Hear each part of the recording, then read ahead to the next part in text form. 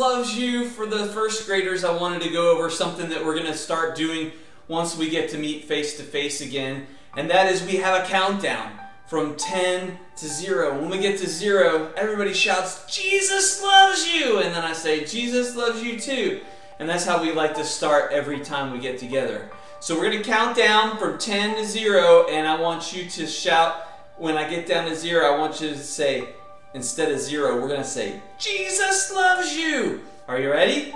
10, 9, 8, 7, 6, 5, 4, 3, 2, 1. Jesus loves you too. Hey, I wanted to go back over. Remember we're in Genesis, and we're going to go back and we're going to review kind of the 6th day. We're going to camp out on the 6th day, which is at the end of Genesis 1 and all of Genesis 2. So if you want to go ahead and open up your Bibles, that's where we're going to be for our lesson today. But before we dive in, hey, well, let me ask a question first before we dive in. What was created on the 6th day? That's right, we were created on the 6th day. And we're going to talk all about that today. How God interacted with Adam and Eve on that first day. So we're going to do something new, something that we do every month actually, and that is we're going to have a memory verse. And remember I said you get points for our memory verses. And so they call those memory verses the Sword Bible memory verses. Why do you think they call them sword? That's right, because the Bible is a sword, and when Jesus was tempted, the way he fought temptation was with God's Word. The Bible says, "I've hidden God's Word in my heart that I might not sin against you." So that's one of the things that we can do, is we can memorize Scripture so that whenever we're tempted, we can think about that, and we have that hidden in our mind and in our hearts so that we don't sin. So the Bible is called a sword, and it's a weapon to be used against Satan. And our memory verse for this week is found in Hebrews chapter 11, verse 1. Now there's 6 verses on here you can see on the card. I'm going to give you 5 points for each of those 6 verses that you can say. Now if you're in 1st or 2nd grade, you probably only need to focus on that first verse. If you want to do more, that's great. But you should at least be able to do that first verse. And then if you were in 3rd or 4th grade, you should be able to challenge yourself to do verses 1 through 3. All 3 verses. I'm still going to give you 15 points because that's 3 verses. 3 times 5 is 15. That's right. But if you can challenge yourself and work on this, I think you could probably memorize all 6 verses. And it doesn't matter to me which version you use. My only stipulation is parents, they can't say the verse on the same day they learn it. So if they're working on memorizing a verse, before you write me an email to RedeemerKidsTX@gmail.com, before you write to me an email about that and tell me they memorized it, let them wait a day and see if they can say it on the next day. So if they can say it the next day or a couple of days later, they've got it. It's locked and loaded. That's what we want. We want to memorize it, not just to be able to repeat it real fast, but to memorize it. And what are some ways that you can memorize it? I like to write it down or say it over and over again. Some people like to sing songs. Some people will create motions along to it. I'm not that great at it. I've got some other memorization tips. If you look up on YouTube, Redeemer Kids April memory verse. If you go to Redeemer Church Tomball on YouTube and then look for Redeemer Kids April memory verse, it's a verse around Easter time, but if you watch that video, there's some other tips on how to memorize Scripture. So again, parents, work on these memory verses with your kids. And then kids, if you can memorize these verses and then say them the next day, I'll give you points, 5 points for every one that you can do. And I'll know that you've done it when you send me an email. Now, before we move on to something else, I want to at least read the memory verse with you this time and make sure you understand what it is. And that's something we'll do every month. And we may review this week after week and go over the verse together, but at least before you get started on this, I wanted to go through it and help you with how it relates to the lessons that we're doing. So the very first verse says, "Now faith is the assurance of things hoped for, the conviction of things not seen." Now assurance is kind of a hard word, but I want you to think about Christmas time, and you're hoping that you're going to get a present. Do you have it yet? No, it's you're hoping for it.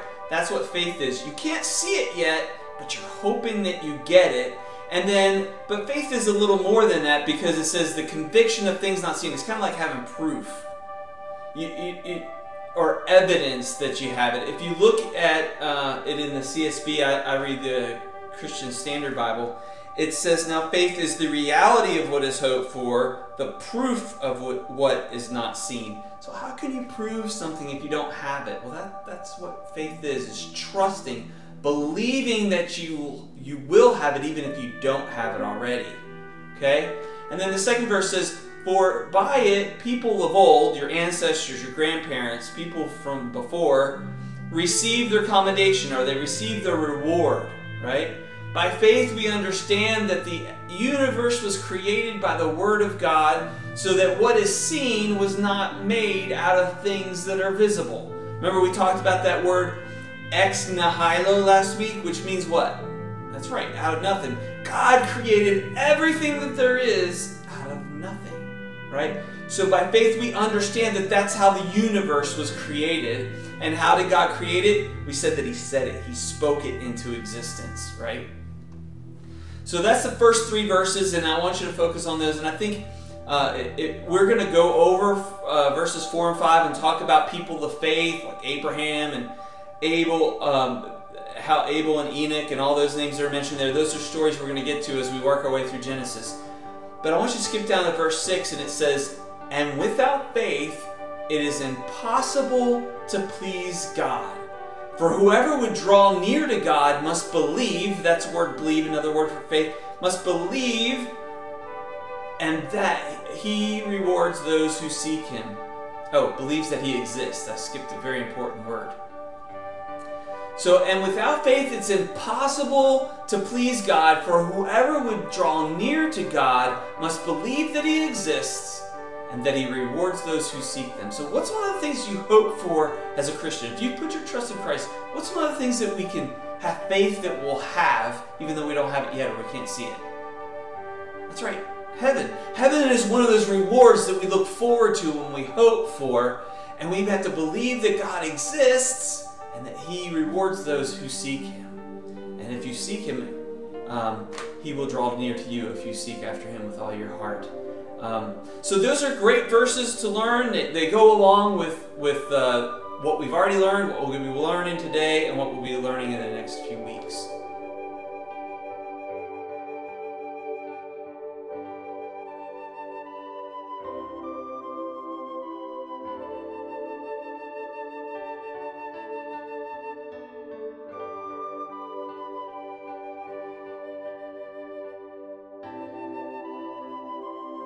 So what were the ingredients for creating a human? The Bible says He used dust. So I went out in the backyard and I got some dirt. So I'm going to try to take this dirt and I'm going to try to make a person out of this dirt. It just kind of falls through my fingers. It's not holding together at all. I mean, there's some clumpy pieces, but I can't, if I try to squeeze even the clumps, they're brittle and they fall apart. So how do you make a cake? There's several ingredients. The only ingredient in the Bible is dirt, but maybe the soil was moist. So let me add some water. When you're baking a cake, you have several ingredients. So now we've got dirt and water.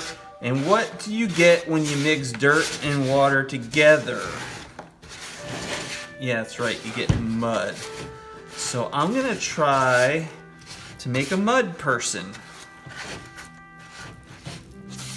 Alright, so I'm gonna see if I can get a head. And we're gonna make some arms. I'm gonna make some legs. And it's all sticking to my fingers. I got some legs there. And maybe some feet.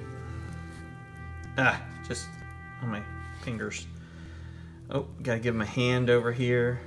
Maybe give him some muscles. Alright. How does that look? Does that look like a person?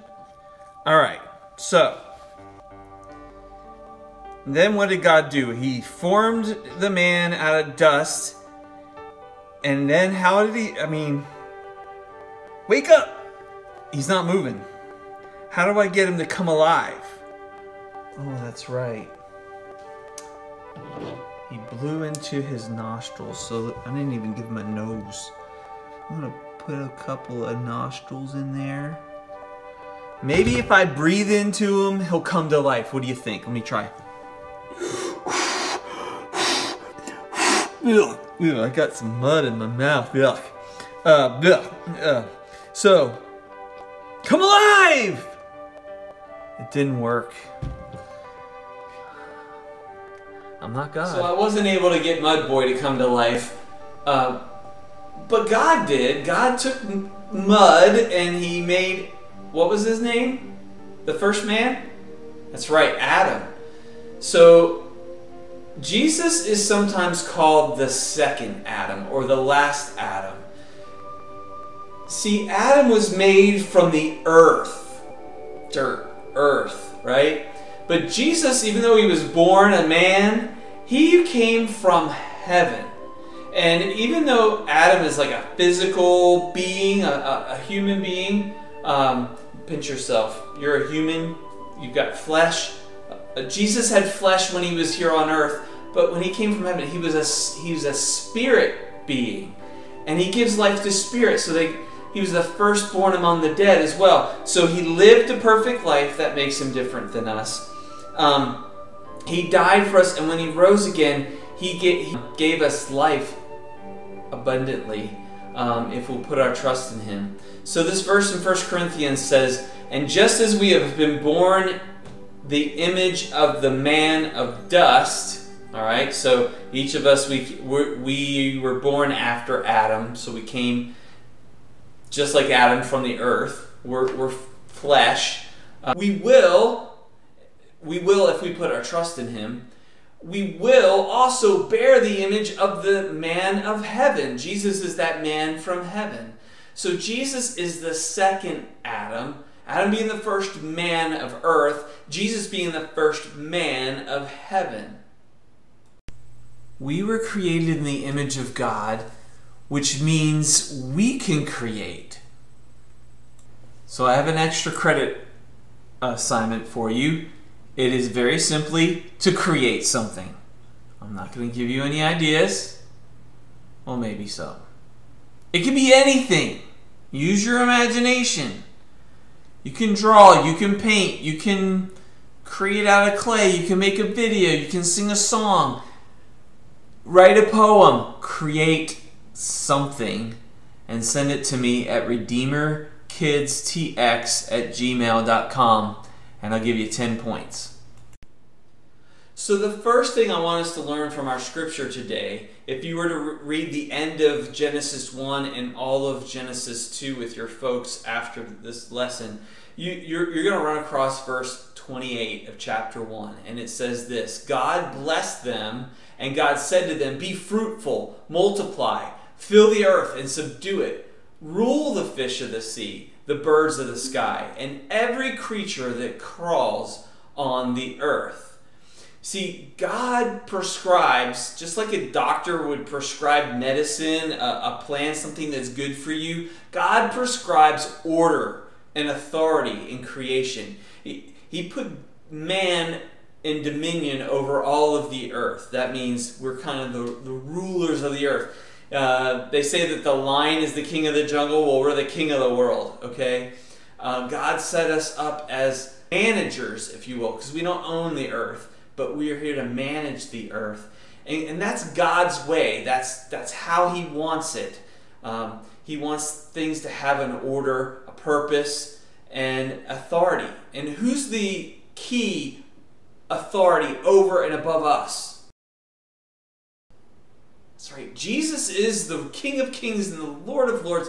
He's over everything, and He's put us. He says, all authority has been given to me. I give it to you. Go, therefore, into all the world, baptizing and teaching them, making disciples in the name of the Father, Son, and the Holy Ghost. That's another part of that authority, Him giving us charge, things to do.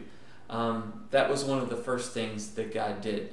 The second thing I want you to see that God did is He reached out to man.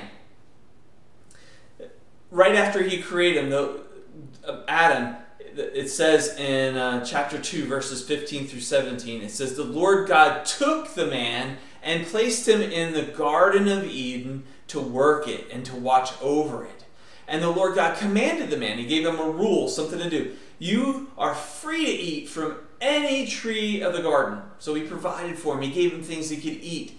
It says even the wildlife, they're there for you.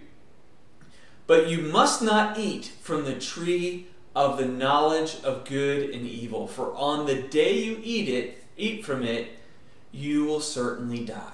And why would you die? Because to disobey something that God tells you to do is sin. And the penalty of sin is death. So God right here, He's reaching out to man. He's putting him in a beautiful place with rivers flowing and gorgeous trees and plants and fruits for him to eat. All seed-bearing vegetables and fruits were there for Adam to eat. But He also gave him a job to do.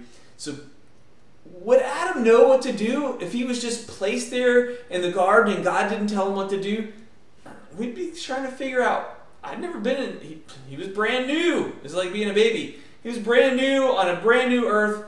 How would Adam know what to do unless God told him what was right, told him what it was that He wanted him to do? So God gave him order. He set up authority, Him being authority over Adam, Adam being authority over everything else. And then He gave him a job to do, and He provided for him. He reached out to him, gave him instruction. I need to get this nail into the wood. And I need a helper. I need a tool that can help me get this nail into the wood. So I've got some helpers here. I got some tools. I thought maybe the drill would be good, huh? No. It makes lights and it turns, but maybe if I had a screw, and this is a bit, it's a star-shaped bit, I don't think that will work. Do you think that's a good helper? Nah, I don't think so either. Now I brought this needle nose pliers. Maybe if I squeeze it and try to push it in, no, it's not going. Maybe I might be able to do that, but it's not a suitable helper. So I brought a wrench. Maybe I could turn it. No, that ain't gonna work either. And oh, the screwdriver, it might work. I've got all kinds of bits. Maybe, oh, it's a nail. It ain't gonna, I don't need a screwdriver to drive a nail. What would be a suitable helper to get the nail into the wood? Oh, I know. What if I use the hammer? The hammer is the perfect tool for hammering a nail into wood. Why didn't I think of that sooner? So God gave Adam a big job to do, naming all the animals, working the land, producing crops, taking care of the earth. This is a big job to do that God gave Adam, and He said, you know what? It's not good. It's not good that he doesn't have a helper. He needs a helper. So God sends all the animals past Adam, one after another. Just like I was trying to find the right tool, He tried to take an animal that could be a good helper, and none of them were quite the right fit. See, God creates everything for a purpose. Everything God created has a purpose. There's like we said before, an order to things.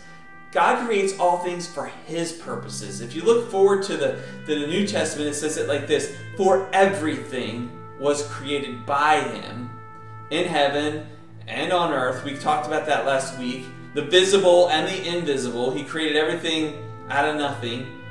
All things have been created through Him, and here's the key word: for Him. For Him. For His purposes, for His glory, for His enjoyment, for His pleasure.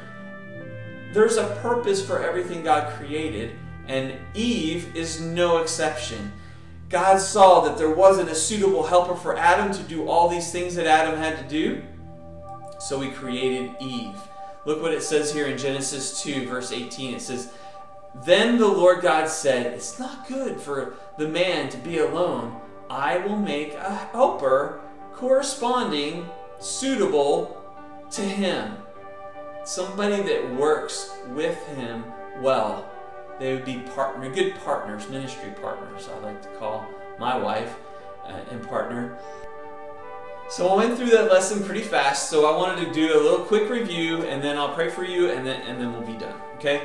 So the first thing we talked about is that God created man from dirt, right? It's kind of a review. Day 6, we talked about that last week, and we said that the first man was named Adam. And we said that we were created in God's image out of the earth. God gave us life, and that Jesus is called the second Adam. He came from heaven down to earth. He was born of a physical man, but he was a life-giving spirit, and he always has existed, right? So Jesus, being a perfect being here on earth, gave him the ability to die for us and be a substitute for us, so that if we put our trust in him, we can live forever. And he'll give that life-giving spirit to us. So he's the firstborn among the dead. He will live forever, and if we put our trust in him, we'll be given a new body as well, and we will live forever. And then God has this sense of order, we said. He put Adam in the garden. He gave him a job to do. He put him in authority over the rest of the earth. We said that God, Jesus, is the authority above man, and man is authority above everything else that has been created. And we said that God reached out to him. He took him, he put him in a nice place, he provided for him, he gave him something to do, he gave him rules to follow, and he told him what the consequences would be if he didn't follow those rules. And then last we said that God creates everything for a purpose, and we talked about, just like not every tool is made for the same job. The animals weren't helpmates for Adam, so God created Eve. So we had man and woman were created on that 6th day. And then God said it was very good. So let me pray for us, and then we'll be done. Heavenly Father, I want to thank you for all these boys and girls. God, thank you that you are a God of purpose, that you created us for a purpose, and that you set Jesus as an example for us, and that you set him in authority over us, that he lived a perfect life and died that we might be able to live forever, even though we ate from the tree, which we'll learn about next week. And we have sin. You made a way that we could live forever. Thank you for Jesus. Thank you for loving us enough to watch over and protect and provide for us. God, I pray that you will be with us as we study and memorize Scripture, and as we go through the Bible, that you would speak to us and we would learn everything that you want us to learn. We ask this in Jesus' name. Amen. Thanks, y'all. Have a great week. I love you.